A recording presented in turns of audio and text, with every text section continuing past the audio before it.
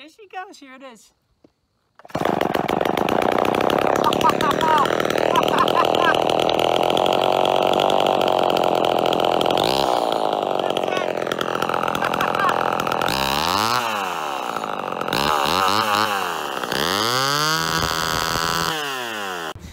Ah, the sweet mellow tones of a 50-year-old vintage Super XL from Homelite. If you grew up in New England like I did, you probably heard that sound pretty much every fall and winter when your dad or granddad was cutting firewood. This was my dad's chainsaw when I was a kid. Those old saws do not have kickback protection at all. I caught kickback on film. I was lucky enough when I was letting my focus drift a little bit. For you Homelite collectors out there, it sounds great, it works great. You really have to be careful and you really have to know your surroundings. I was getting tired, and I'm gonna make this video to help illustrate the dangers of kickback, show what you can do to prevent it, and also give some great sounds of a vintage saw running, because there's nothing better than that.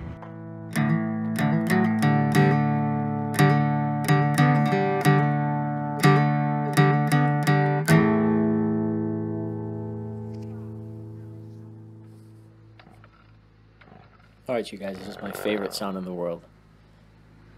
Oh, these old saws are a little hard to start. Choke it.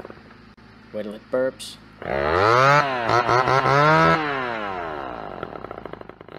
And we're off to the races. Oh, it's sweet. Carburetor's nice and clean. Just gotta give it a little extra goose and let it warm up. Check the chain tension here. We're set. And we are good to go. I've got a 16-inch bar, 3/8 chain, full chisel.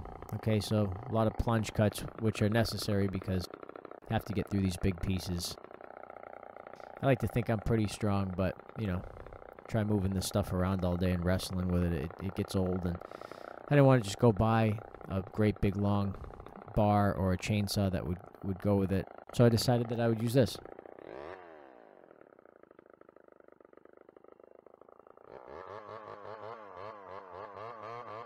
As I'm working here, you know, and by the way, this is just such a sweet sound of nostalgia, isn't it? Did you guys ever hear this? I mean, growing up in New England, outside Boston, there was always one of these running. You know, my dad had one, my grandfather had one. They were featured on the shelves of Sears. It's just a great saw, and there's a lot of them still running today. You see a lot of them on eBay. They're in perfect working condition, or a lot of people restore them because it's just a great powerhouse saw. It's very torquey. Not as high RPMs as a new saw. I have another comparison video of this in a Husqvarna 460 Rancher with a 24-inch bar. They're pretty much neck and neck, so I'll put a video for that as well. But yeah, it's kind of like having a Harley Davidson, you know, versus a crotch rocket motorcycle. You know, I mean, the Harley just has so much torque, low-end torque. So the saw's got a lot of power.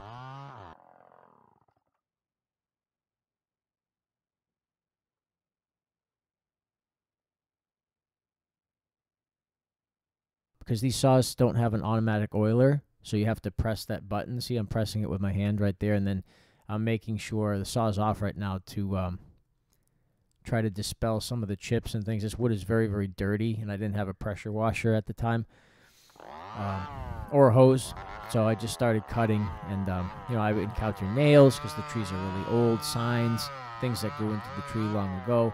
I think I'm cutting this one the long way because there were nails in it, or bolts or something that I kept hitting the other way.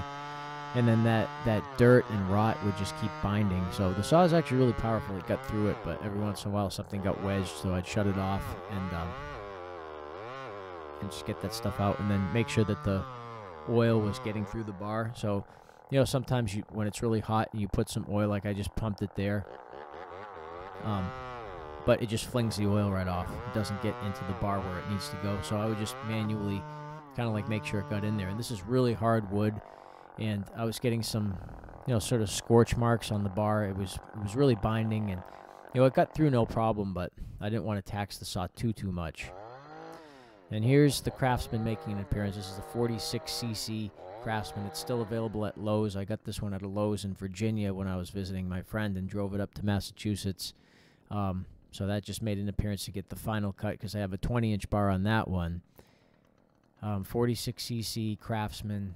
Chain's a little loose, as you can see, but that's okay. Oh, and these chains that come with it, don't use that safety chain, because it's just that weird semi-chisel chain. It's like impossible to sharpen it. You can't do any plunge cuts, so I ended up replacing that. I had no idea, because I didn't really look closely to that chain, I guess. That was the before and after picture, the logs then and there. So my neighbor has a log splitter. He's going to put those in.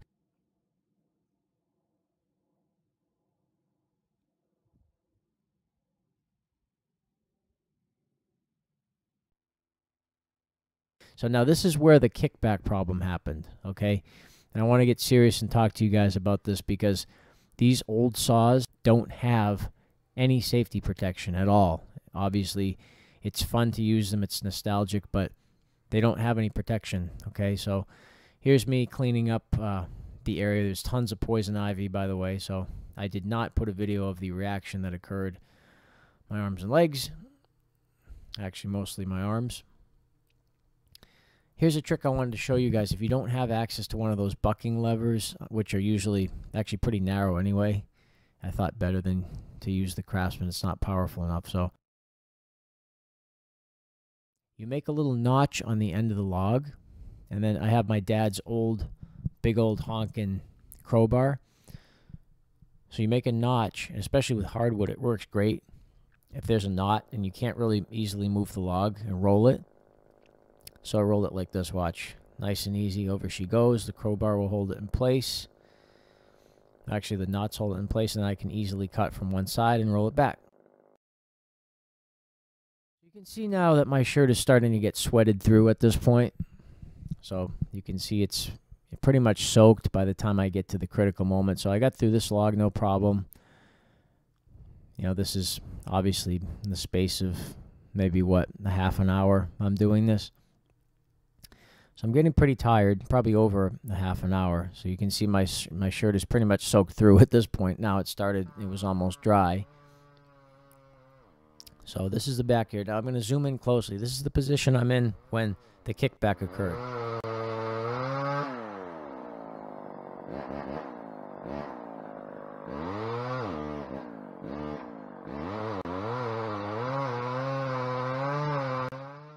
Here I am. You can see I'm fighting with the kerf a little bit. That's the cut, the hole where the cut is. Fighting with the saw. I'm still looking. See, you see me look down and see how much clearance I have, but I'm at the bottom of the cut. Now watch.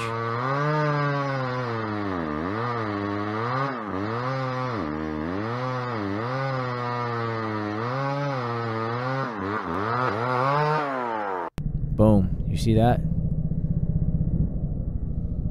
Eesh. You see the shockwave travel up my arm, wrench my hand off the handle, and if it hadn't caught in the kerf on the side, the chain, I would have been toast. It would have wrecked my arm. There's no kickback protection on these saws, like I said. So here I am. I decided maybe I had a lightsaber, and there's the bar on the bottom, and that's the bar, and I was going to do an upwards motion of cutting. And there's my fulcrum on the bottom with the circle. And I was just going to take the tip towards the top and widen my curve. That's a no-no. That causes the kickback. So there's the kickback actually happening right there. It's headed right towards me and my arm. And my elbow is bent. It's not behind the saw where it should be kind of enforcing. So, and you could see my thumb was actually fully wrapped around, but it got wrenched off by the force. So there's the kerf protecting me. Good old kerf. And then you can see the shockwave going up my elbow into my tricep and back into my lats, just from the saw kind of shaking itself free, and my thumb actually gets wrestled loose. So my left hand comes off, and the momentum and the shockwave kind of wiggles the saw, kind of felt like a snake in my hands, just like slashing back and forth like a big angry swordfish. So here it is again. Well, that's not supposed to happen. So you can see from all the other YouTube videos out there, I'm sure you guys have been watching on kickback, or you should be watching them for safety. Never, ever, ever cut with the tip.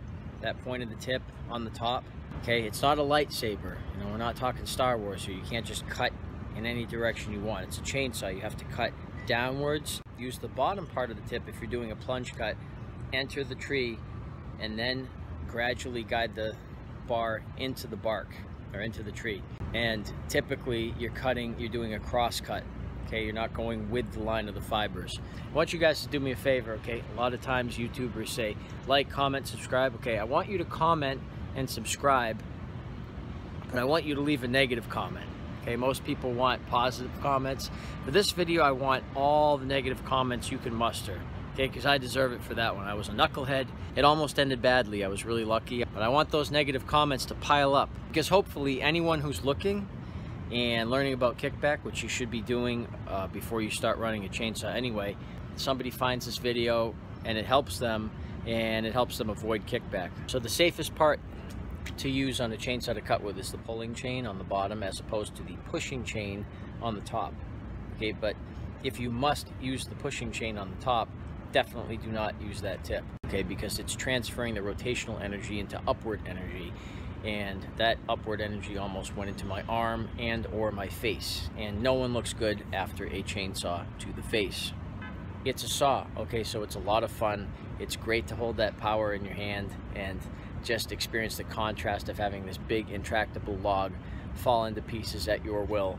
But it's a huge responsibility, and you can't let your focus lapse for a second. If you feel fatigue, if you feel tired, that's the time to stop, have a break, have some water, some Powerade. I don't know if I could say that. I'm not getting sponsored by them yet. I like blue Powerade, what can I say? Drink those after hockey games. Leave a comment.